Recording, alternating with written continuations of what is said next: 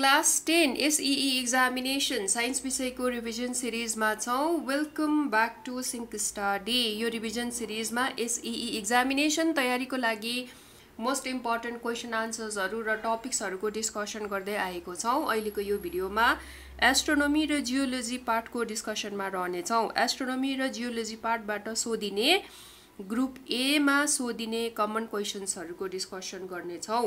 Common क्वेशन्सहरु भन्दा previous board एक्जाम्सहरुमा सोधिएको क्वेशन्सहरु, past board एक्जाम्सहरुमा सोधिएको क्वेशन्सहरुको स्टडी गरेर रिपिट भएको क्वेशन्सहरुको कलेक्सन गरेर यो डिस्कसन तयार गरिएको छ।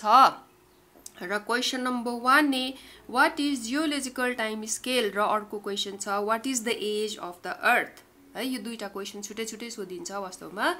र जियोलोजिकल टाइम स्केल को definition, time scale that covers earth's history, अर्थ को हिस्ट्री चाहिँ origin from its origin to the present time, र अर्थ को हिस्ट्री चाहिँ सुरुदेखि वर्तमान समयसम्म कभर गर्ने टाइम स्केललाई के भनिन्छ, जियोलोजिकल टाइम स्केल भनिन्छ। अर्थ को हिस्ट्री कभर गर्ने टाइम स्केल सुरुदेखि ओरिजिन भएको देखि प्रेजेन्ट टाइम सम्म भनेर सम्झिनु होला। अब age of the earth 4600 million years, 4600 million years, MY पनि लेखिन्छ, capital am capital Y, 4600 million years भनेर सम्झिनु होला है।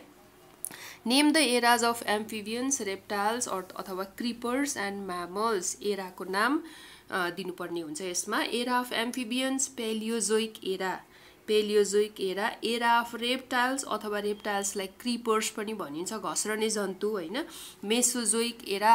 Era of mammals Cenozoic era. Era of mammals चाहिँ के हो, सिनोजोइक एरा। यो एराहरु राम्रो सम्झिनु होला। अब name the eras in which the following organisms plants and animals originated. र यो ओरिजिन हुनु भनेको चाहिँ सुरु हुनु भनेको हैन, बिगिनिङ भयो, अनि इभल्भ हुनु भनेको विकास हुनु भनेको हैन। क्वेशन सोध्दाखेरि चाहिँ यो ओरिजिन र इभल्भमै प्राय एउटै अर्थमा सोधिएको हुन्छ र तपाईहरु कन्फ्युज नहुनु होला।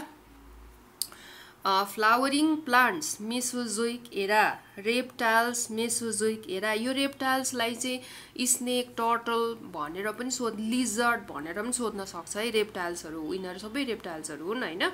Mesozoic era. एम्फिबियन्स फ्रग एन्ड टोड भयो। Palaeozoic era. मंकी यो चाहिँ म्यामल भयो, प्राइमेट हैन, मंकी प्राइमेटमा आउँछ म्यामलको। सिनोजोइक एरा र यो डिफरेन्ट एराहरु भए। अब when did डाइनोसोर्स originate and extinct? When did dinosaur originate and extinct? Dinosaurs originated tragic पिरियडमा originate भयो अनि क्रिटिशियस पिरियडमा एक्सटिंक्ट भयो। दुईटै के भित्र आउँछ, मेसोजोइक एरा भित्र आउँछ। मेसोजोइक एराको चाहिँ तीनटा पिरियड छ हैन, tragic period, Jurassic period, Cretaceous period भयो हैन। जुरासिक पिरियड यो बिचकोमा चाहिँ डाइनोसोर्स एकदम इभल्भ भयो, उसको विकास भयो, अनि क्रिटिशियस पिरियड आउँदा ओर्दा के भयो, उसको एक्सटिंक्ट भयो हैन। सुरु चाहिँ कहाँ भयो, ओरिजिनेट चाहिँ ट्राजिक पिरियडमा भयो है। डाइनोसोर्स ओरिजिनेटेड ट्राजिक पिरियडमा, एक्सटिंक्ट क्रिटिशियस पिरियडमा भयो। दुईटै के भित्र आउँछ, मेसोजोइक एरा भित्र आउँछ। यो क्वेशन भयो। Right the period, time period of Palaeozoic, Mesozoic, Cenozoic. Palaeozoic को 570 million years to 225 million years. Mesozoic को 225 million years to 65 million years. र प्रेजेन्ट अब सिनोजोइक को चाहिँ 65 मिलियन इयर्स टु प्रेजेन्ट, अहिलेसम्मको। अब हाम्रो 65 मिलियन इयर्स वर्ष अगाडिदेखिको अहिलेसम्म चाहिँ सिनोजोइक भयो। ओके, यो टाइम पिरियडहरु चाहिँ एकदमै क्लियरली तपाईहरुले सम्झिने कोसिस गर्नु होला। ओके, अब यो के भयो, क्वेशन नम्बर F सक्यौं। अब question number G।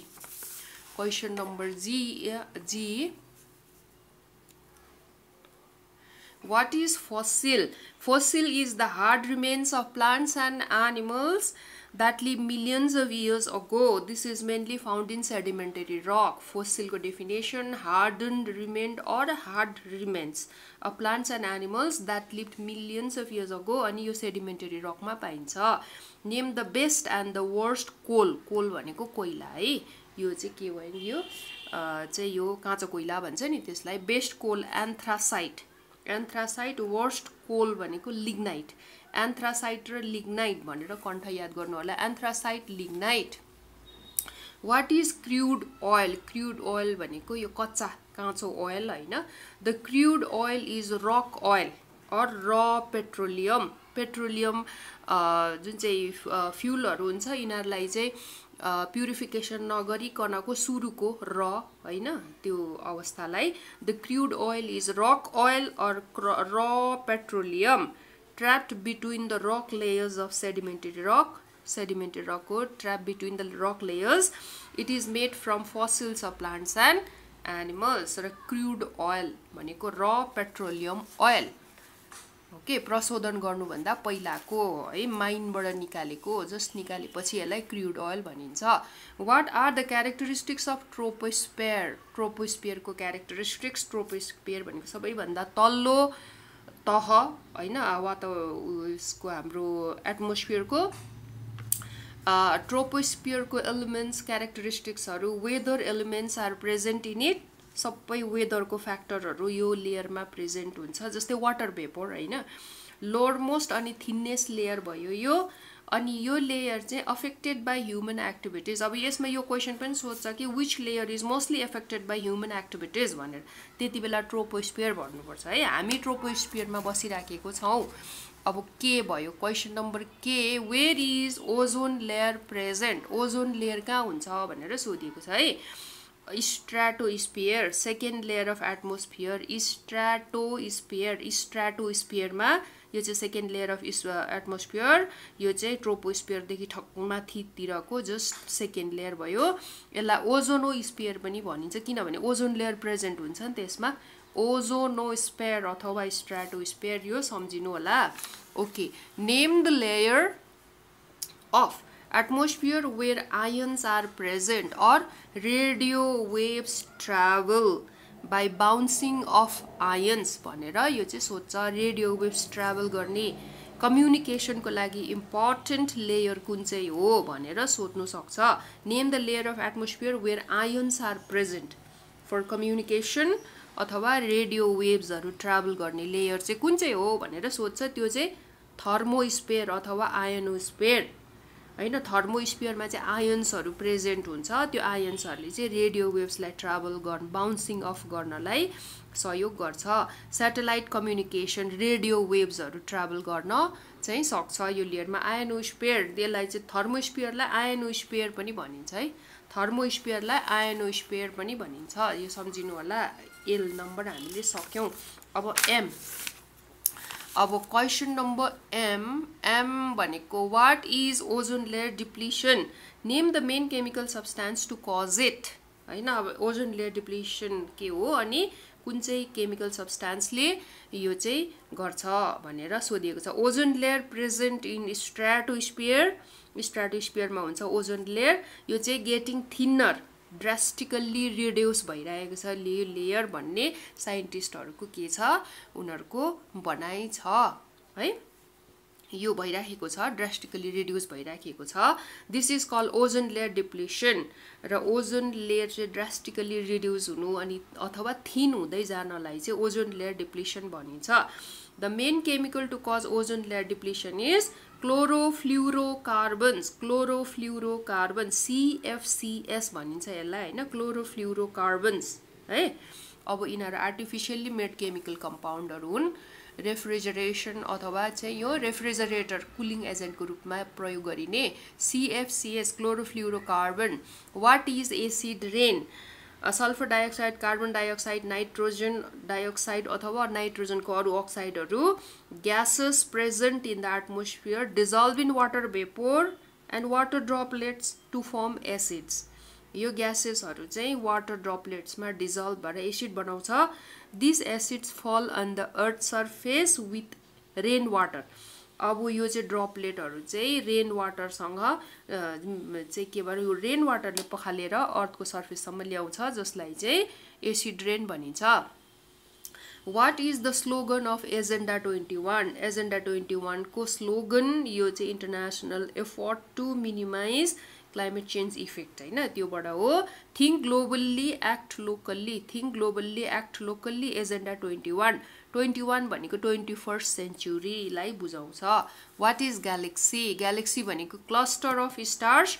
which are held together by gravitational force cluster of stars भनेको big bunch group of stars हैन group of stars cluster भनिन्छ cluster of stars billions of stars हुन्छ हैन यसमा gravitational force ले चाहिँ उनीहरुलाई चाहिँ एकार्कासँग चाहिँ नजिकमा राख्छ 10 to the power 12 galaxies present in the universe 10 to the power 11 to 10 to the power 12 भनिन्छ है 10 to the maximum 10 to the power 12 galaxies present in the universe about भनौं न अब यसलाई साइन्टिस्टहरुको यो एस्टिमेसन हो एस्टिमेसन एक्ज्याक्ट नम्बर नभएर estimation भनिन्छ है about 10 to the 12 galaxies present in the universe अब example Milky Way galaxy Andromeda galaxy हरु भयो हैन name the galaxy in which our solar system lies Milky Way galaxy हाम्रो solar system Milky Way galaxy मा पर्छ present छ अवस्थित छ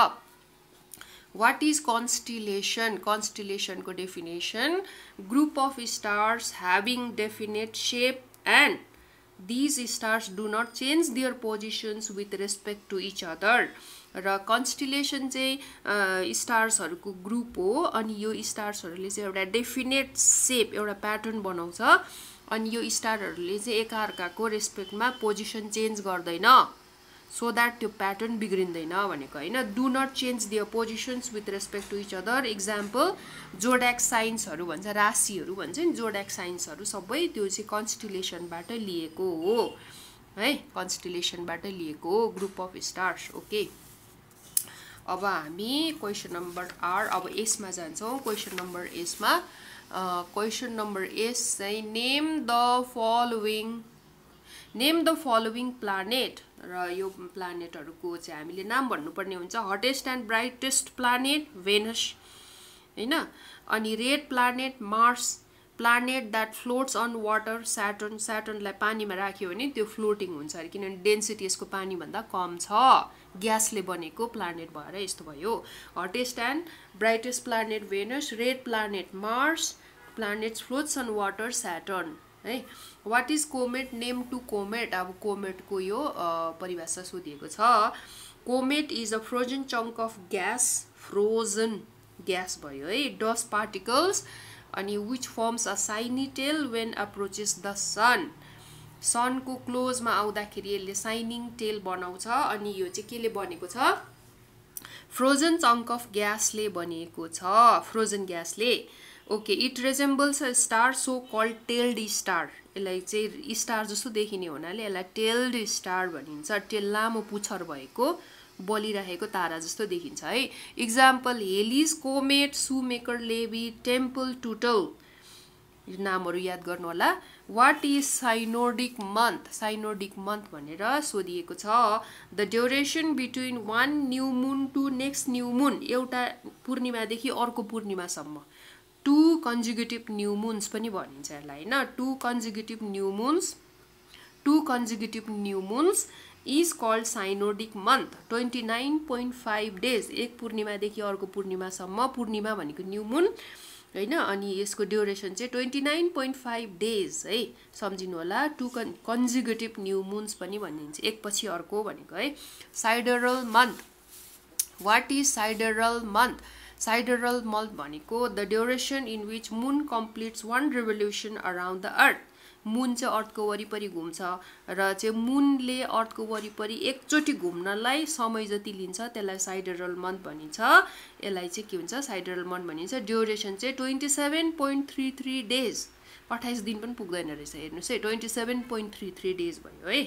ओके यो साइडरल मन्थ र साइनोडिक मन्थ राम्रो याद गर्नु होला कन्फ्युज हुन सक्छ है साइडरल भनेको मूनले अर्थको वरिपरि एकचोटी घुम्नलाई लिने समय भयो साइनोडिक मन्थ भनेको एउटा न्यू मून देखि अर्को न्यू मून सम्मको समय अवधि which planet is called earth's sister twin planet of the earth भन्छ भेनस है ओके किनभने यसको शेप के भन्छ साइज चाहिँ करिब एउटै भएको हुनाले भेनस है ओके अब W नम्बर पुग्यो हामी X गर्छौं Question number X is what is carbonization? Carbonization भनेर सोधिएको छ है.